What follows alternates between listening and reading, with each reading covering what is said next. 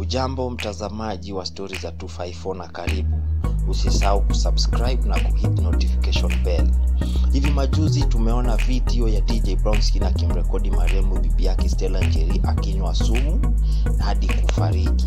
Watu wamekuwa kijiuliza maswali mengi, ni mbona alirekodi na hakufanya chochote, ama ni nini chanzo cha bibi yake marehemu Sharon Njeri kunywa sumu na mbona hakumzuia. Mtumiaji wa TikTok kwa jina Paul Walker amekuwa akijaribu kutegua hii kitendawili hivi majuzi, na hivi sasa amerekodi video nyingine akijaribu kuwarai na kuita marafiki za Sharon wajitokeze na kusema ukweli. There is a Kenyan lady mwenye ako US. Kuna msichana Mkenya ako United States. Huyu msichana anaitwa Koi. Huyu ndio msichana mwenye alileak video ya Sharon yenye Shadodo alikuwa captured akikunywa simu, na hiyo video ilikuwa captured na mwenye alikuwa anafaa kumsaidia. Mimi ni msema kweli na mimi ninapenda ukweli. Sharon alikuwa na shida zake tu kama mwanamke, but the good thing, before DJ Brownskin amchukue, alijua Sharon ako na hizo shida. Mabeshte za Sharon wengi walikuwa lesbian, lakini Sharon alikuwa bisexual. By the time in fact DJ Brownskin alikuanga na Sharon, but alikuwa anajua Sharon alikuwa anapenda kukatia madem. Yeye alikuwa tu bisexual, anakatiana na bado kwa nyumba yake analimwa. Lakini niko na machungu sana na list ya madem 12. Jana nilimalizana na dem anaitwa Angie, lakini sikumalizana na yeye kabisa. Ninarudi kwake tena. Angie ni sister ya Nyambu. Nyambu ni mama ya msichana anaitwa Shaniz ama Slay. DJ Brownskin. DJ Brownskin, wewe ni takataka. DJ Brownskin, wewe ni gasia.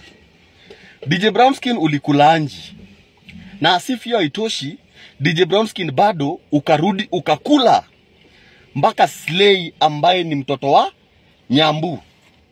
Hiyo kitu venye Sharon aligundua, yani DJ Brownskin ni fisi mpaka inakula mtu na anti yake. Anakula Angie, tena anakula mpaka niece wa Angie, Slay mtoto wa Nyambu. Na Nyambu, wewe ulikuwa unajua vizuri Angie ni Beshte, damu wa kufa kupona wa Sharon, Shadodo, Fulufulu. Na bado unaacha sister yako anaharibu nyumba ya Beshte yake.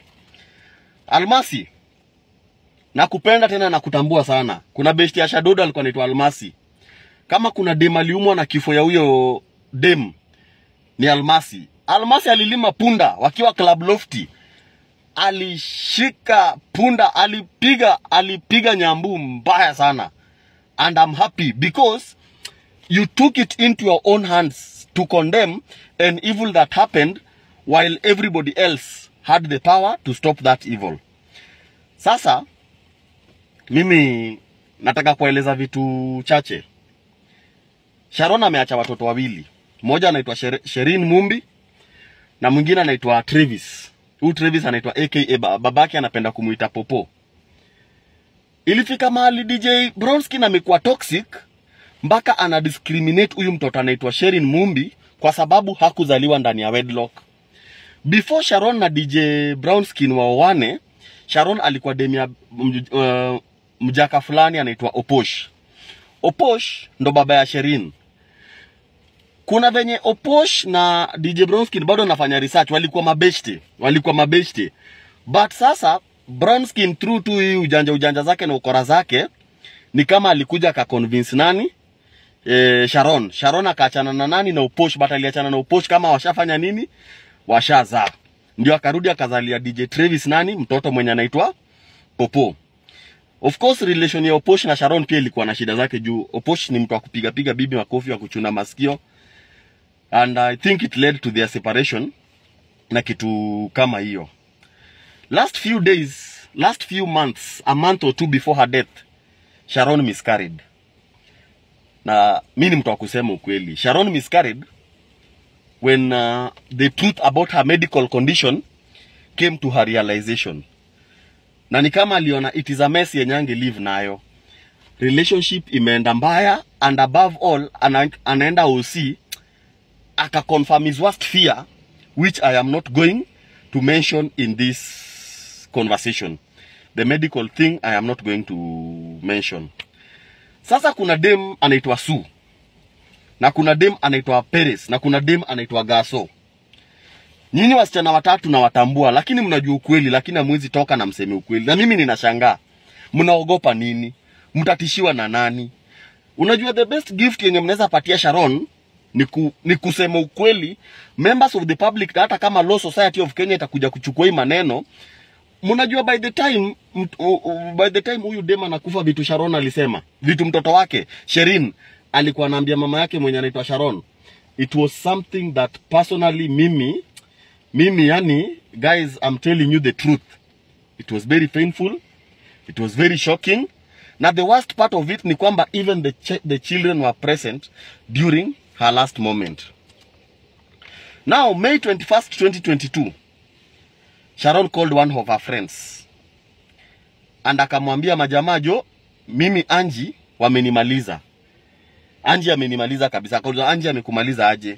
Akasema imagine Anji beshte yangu damu all along amekuwa kinidanganya, na sasa jana walikuwa tunnel, club inaitwa Tunnel Kitengela, and the two true to her words slept together, smashed each other. Na wewe Anji, leo usiku I am going to leak all those nudes za wewe na DJ Brownskin. It is the truth that we must tell the members of the public. Friends wenye wanajifanya ni friends wako, lakini ni maadui wako, wanakuchukia. They don't wish you well, they don't want to see you grow. Aki mabeshte zangu, Mungu asiwapatie marafiki kama udem anaitwa Anji. Now, Fiona, Mimo.